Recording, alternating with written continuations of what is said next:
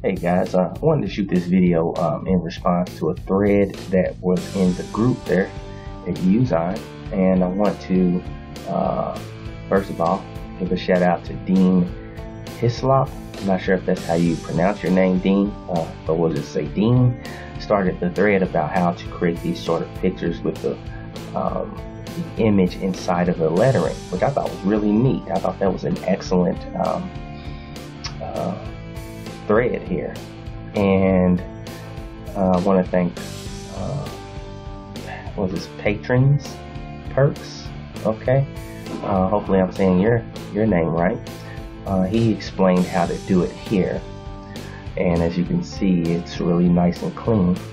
So he has the explanation here of how to do it. If you go to the thread there in Youzign, you can see what he says how to do that. But I thought it, ones were asking for a tutorial, so I thought I'd do one for everyone, show you how I've been able to do it, and it's not that hard at all. So what you want to do, I'm in the Youzign dashboard now. You want to start with your text here, and I'm going to start, let's use the word you, okay, and I'm going to make it large as possible here. Let's center it. Let's make it a little bit bigger. Doesn't have to be, I don't think, that big, but I like working with the bigger text. And I'm going to leave the background transparent.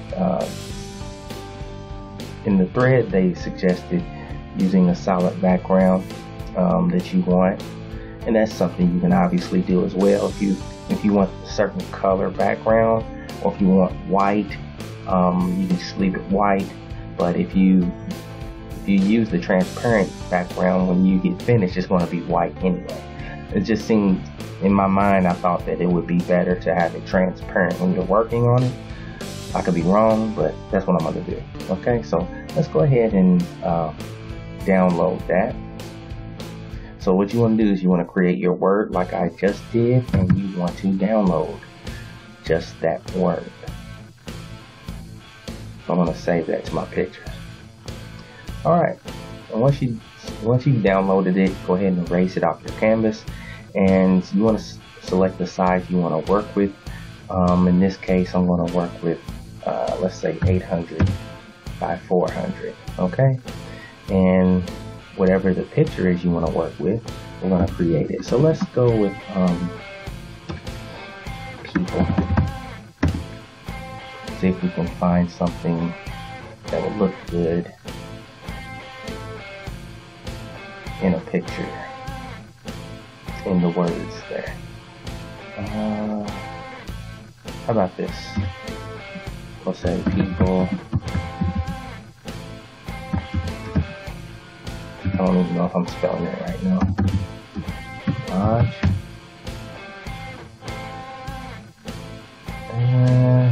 No, I may not find it. So let's do this. Let's go with Paradise.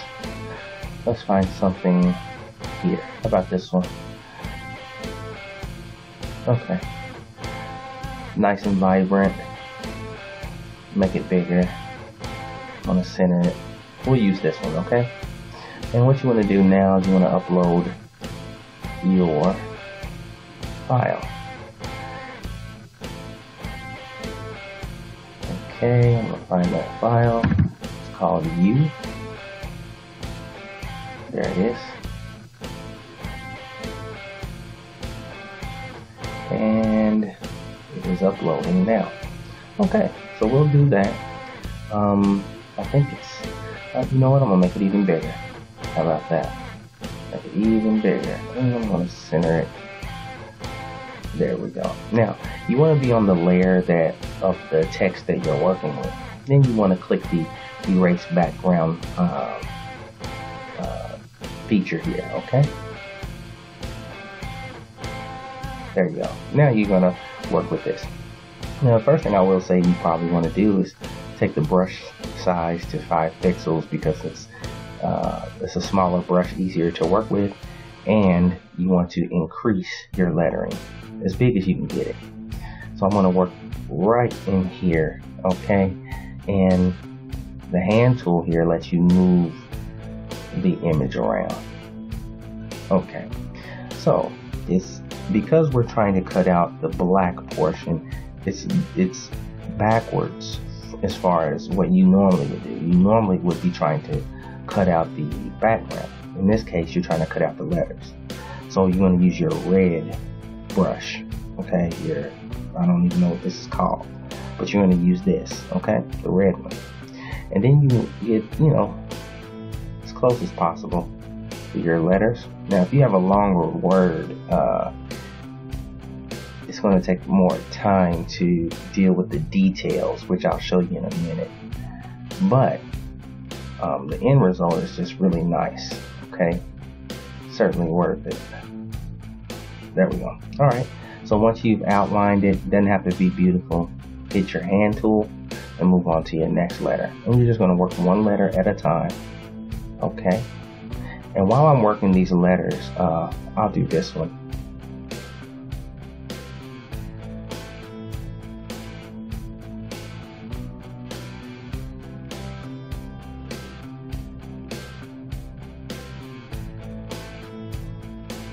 Okay.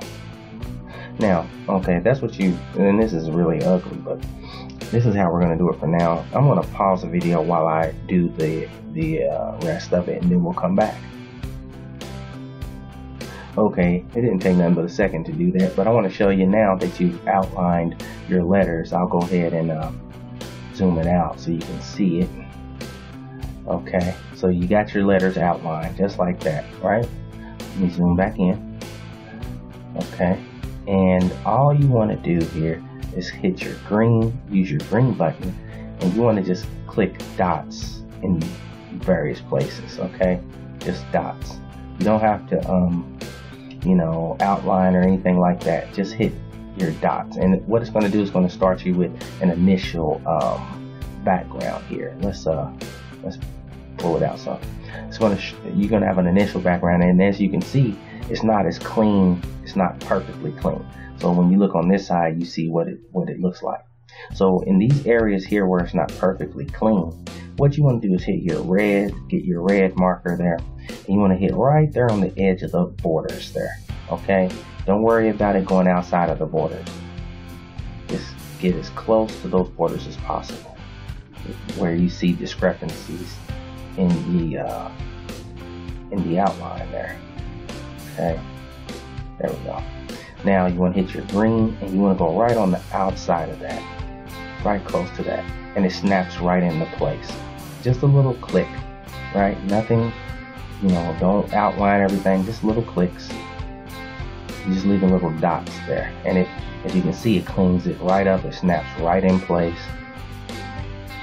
Okay, and if you don't have there we go. If you don't have a red dot on the inside, it will go beyond what you want it to. So you just want to make sure, like right here, I'm going to put a little red dot right on the other side of this discrepancy. Then I'm going to choose the green dot, click it. Oh, I missed it. So let's go back and let's do it again. Right there, boom. So as you can see, the U is really clean now. Okay, nice and clean. Now hit your hand tool and move to your next letter. Make sure it's clean.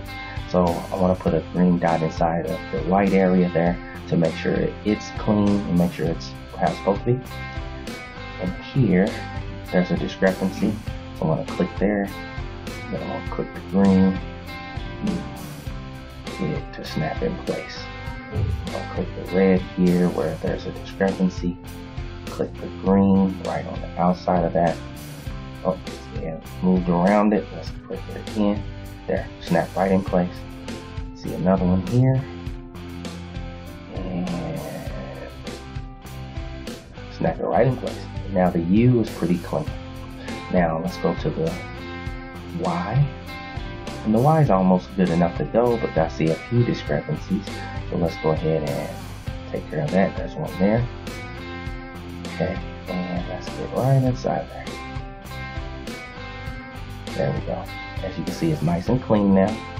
And there's one right here on the edge here on the bottom. Okay, now let's get right on the other side of that. And there. Okay, I think it's good to go for me. Don't forget to use your hand tool. And as you can see, it's nice and clean now. So let's go ahead and click done. And when it's rendered, boom. So as you can see there, it's a nice and clean picture that you can use here now. So that's how you would use Youzign to create this effect. Hopefully this video helped you to do that. Of course, if you have a longer word, it's going to be a little more to do, but you just do exactly what I said. Don't make it overcomplicated, and you can create this type of effect too using Youzign. This is D Bell, and I'll talk to you soon.